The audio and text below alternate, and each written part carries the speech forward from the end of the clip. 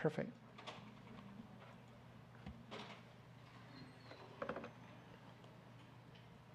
All right, so let's talk about sudden cardiac death first. Here's a map of the United States where you can see that the heart disease death is the #1 cause, as you probably guys know.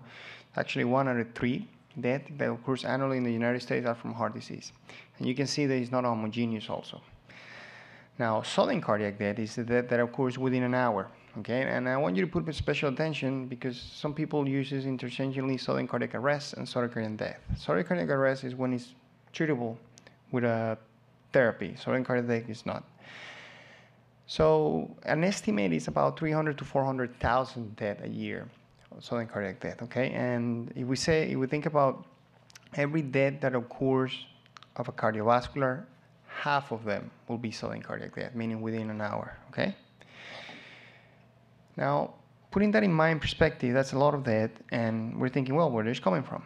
And it's actually, they call it the inverse pyramid. So as you can see on the left side, okay, you have the overall population. The overall population is actually the healthiest one. It has the minimal risk for having sudden cardiac death, but in the opposite, it has the most numbers. Why is that? Well, because the size of the population is humongous. The people at low risk is huge. So, but even if you start going down, this is the group with hypertension, diabetes, okay? You can see that they are a higher group and they still have a significant amount of sudden cardiac death. Now we go to the people with CAD, their risk is even higher, and the group smaller, and so on and on and on. You can see 30% of EF, which is people who most of the time have a defibrillator, has almost like a 20% chance of having an event. But however, overall the problem is a small percent. Then you have the hospital cardiac arrest survivals, which are the secondary prevention. It's almost mandatory that they have a defibrillator before going to the house.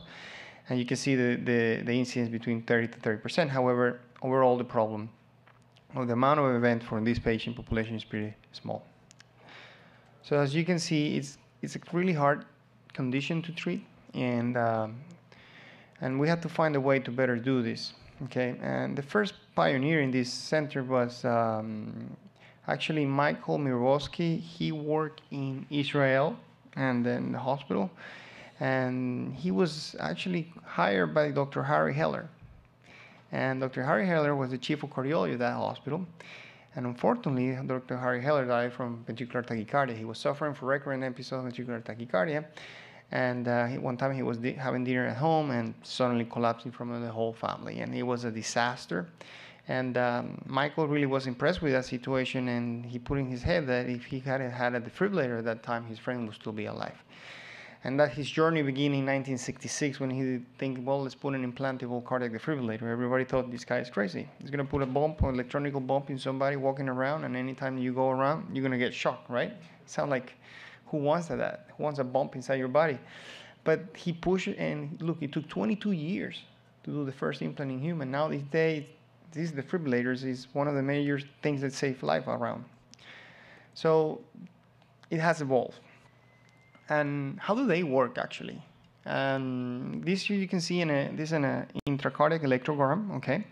As you can see, the defibrillator, the first thing they do is sense, right? So it takes the intercardiac signals and then classify and process the data. When he starts processing the data here in the left channel, you can see that he measures the cycle length between each signal.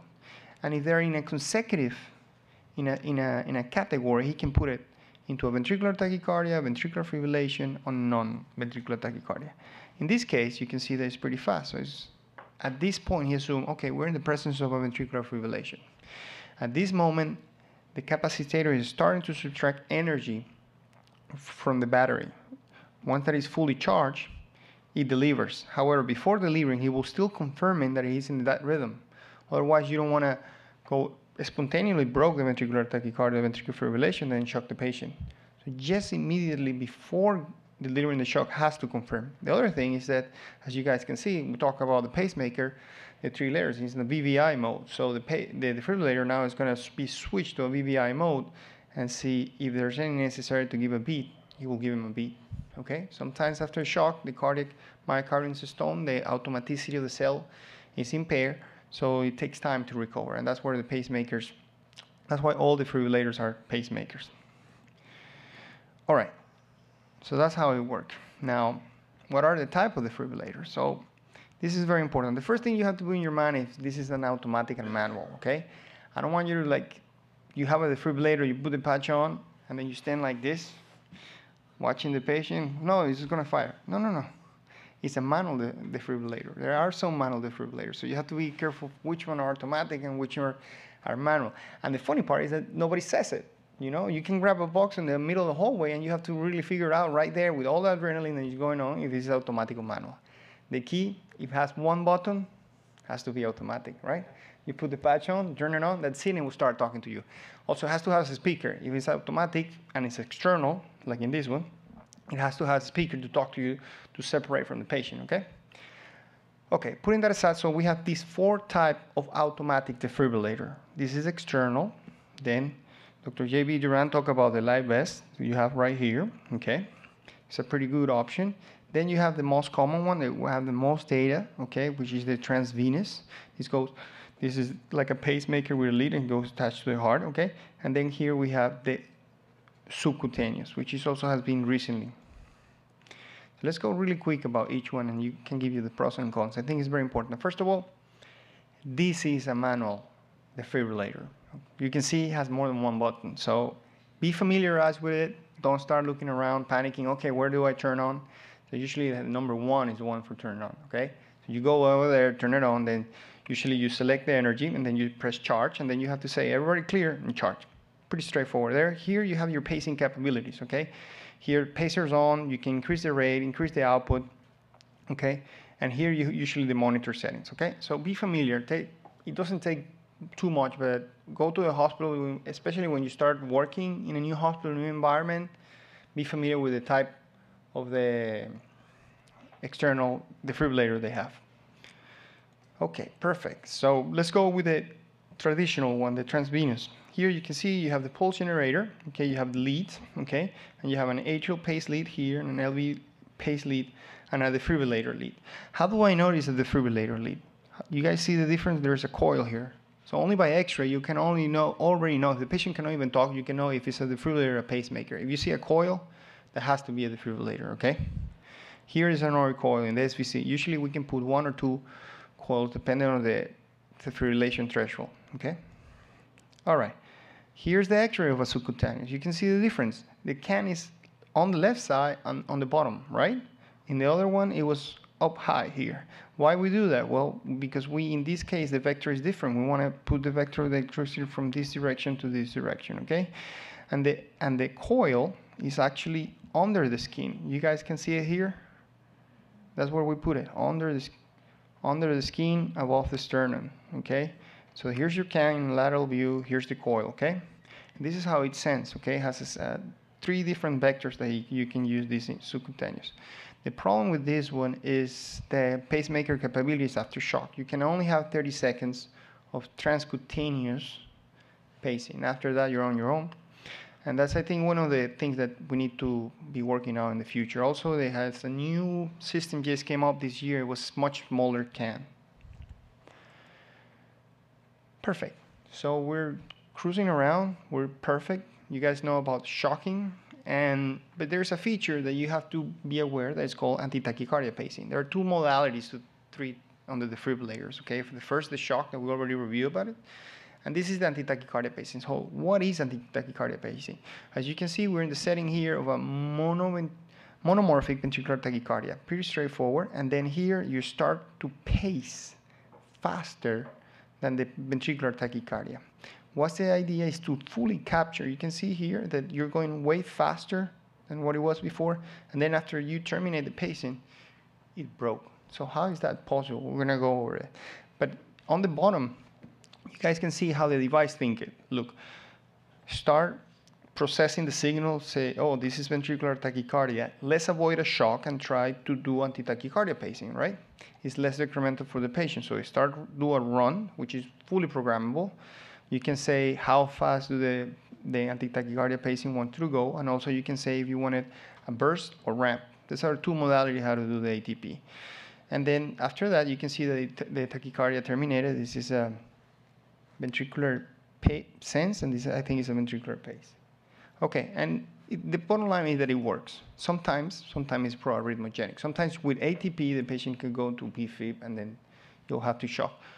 Also, some devices have the opportunity to do ATP while charging. Okay, so you start charging, and if the ATP terminated, then we abort the shock. How does it work? So imagine that when we're talking about monomorphic ventricular tachycardia, 85% of the cases are re-entering, okay? When we talk about re-entering, there's a circuit established and there's a path. And that path follows an action potential, okay, which is the arrow, and the wave level on that action potential, which is this is the beginning and this is the end. From the beginning to the end, there's a gap. And you guys can see here, that's what we call the excitable gap. So any electricity that comes around here can enter the circuit. Now, if I try to enter here, I probably won't because the action potential is already passed and I'm refractory. So in option B, I did a stimulus just before, okay, the action potential reached to the excitable gap. I enter the circuit and start looping around, and what we call a reset, okay? So it goes faster around that circle. However, the other portion collide with the beginning of the action potential, okay? But we don't see that. We only see, like in the prior slide, that the QRS start earlier than what it was. Why? Because we were able to enter the excitable gap and we were able to reset.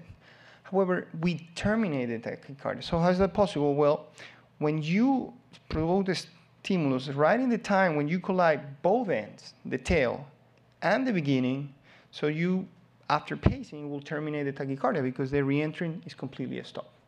So it's all about the right timing. We just gamble to do it in the right time when we do this burst ATP pacing. And now I know it's time to lunch, so you guys are getting hungry.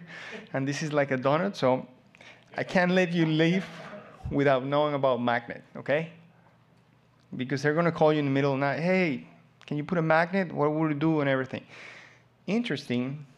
Here you have the company's recommendation. You can see St. Jude recommend to put the magnet or on top or the bottom. Medtronic actually covering the whole device, and then Soaring, which is very rare, okay, will probably put it on the side.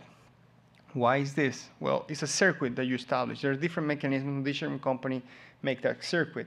The most common is the reel, right? When you do a magnet, there's a flat and a flat metal steel here. They come together with the magnet, and that circuit will overdrive the other circuit and will be a different programmable. In bottom line, nutshell, what does a magnet do to a pacemaker? Make it asynchronous pacing. Okay? What does a magnet make it a defibrillator?